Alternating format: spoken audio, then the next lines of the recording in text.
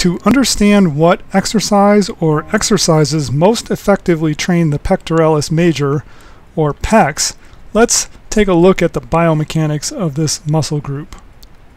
The pectoralis has two heads, the clavicular head, which originates on the front of the clavicle or collarbone and inserts on the upper arm, and the larger sternocostal head, which originates on the sternum and ribs and inserts on the upper arm. The primary action of the pectoralis major is adduction of the humerus, that is, drawing the arm toward the center line of the body. The pectorals enable us to hug something or someone tightly to our body. The clavicular head also flexes the arm, that is, draws the arm toward the clavicle. We perform arm flexion and activate the upper pecs, that is, the clavicular head of the pecs, in push-ups, dips, and bench presses of all types. I want to repeat that. Push-ups, dips, and flat, incline, and decline bench presses all involve arm flexion and all activate the clavicular head of the pecs. In fact, some EMG studies indicate that decline and flat bench presses activate the clavicular head of the pecs more strongly than do incline presses. The pecs also internally rotate the arms. The best exercise for the pecs will involve arm adduction, flexion, and internal rotation. Human anatomy and physiology only makes sense when we consider natural selection. The pectoralis muscles we have today function the way they do because they helped our ancestors survive and reproduce in their natural habitat. We have to think about what our ancestors had to do to survive in order to understand why the pecs work the way they do and how we can best train them. It should go without saying that our ancestors did not have to be good at bench pressing or anything like it in order to thrive in our ancestral environment. Our ancestors did not have to win bench press contests in order to survive and reproduce. But our ancestors did have to do push-ups as a regular part of their daily survival tasks. They slept on the ground, and when they got up in the morning, they would use their pecs to push themselves up off the ground. If they fell down or had to crawl on the ground for any purpose, they would use their pecs to push up or hold themselves up.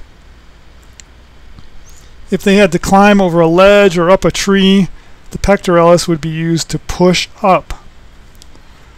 Watch young children playing games outdoors and you will see them perform dozens of push-ups getting up off the ground after falling. Compared to push-ups and dips, bench pressing has a major drawback, that being that when lying on your back with a heavy weight in your hands, your scapulae are not able to move as freely as they would when doing a push-up or dips. This may limit your ability to protract your scapulae under the influence of the pectoralis, limiting the training effect for the pecs. In addition, bench pressing is relatively dangerous. Some people have been severely injured or even died when they dropped the barbell or dumbbell on themselves when unable to control it under fatigue. You can't get trapped under a push-up or a dip.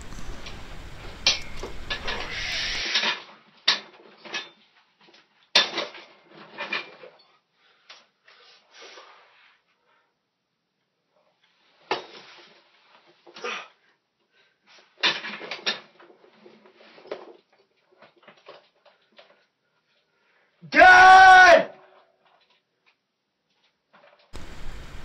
So, of dips and push-ups, which is best for the pecs? I believe that the push-up best activates the functions of the pectoralis major, both the sternocostal and the clavicular heads.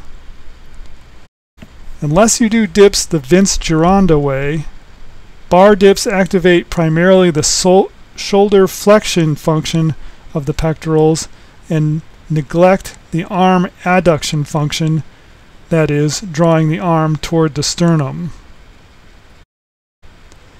In contrast, push-ups involve both arm flexion and arm adduction.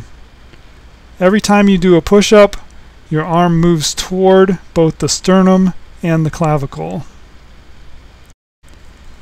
At the beginning of a push-up, your body alignment relative to your arms is similar to a decline bench press. When you lower your body, the alignment is more like that of a flat bench press. When you press up, the arm moves towards the collarbone as in an incline press. Therefore, this exercise strongly activates both the sternocostal and clavicular heads of the pectoralis. During push-ups, your arm also moves toward the center line of the body, activating the arm adduction function of the pectoralis. In other words, the push-up combines the actions of incline, flat, and decline bench press all in one exercise. The pecs were designed by evolution to perform push-ups. The Fulcrum push-up, promoted by classic bodybuilder and coach Vince Gironda, improves on the conventional push-up. In this video, it is performed by Daryl Conant, a longtime student of Gironda.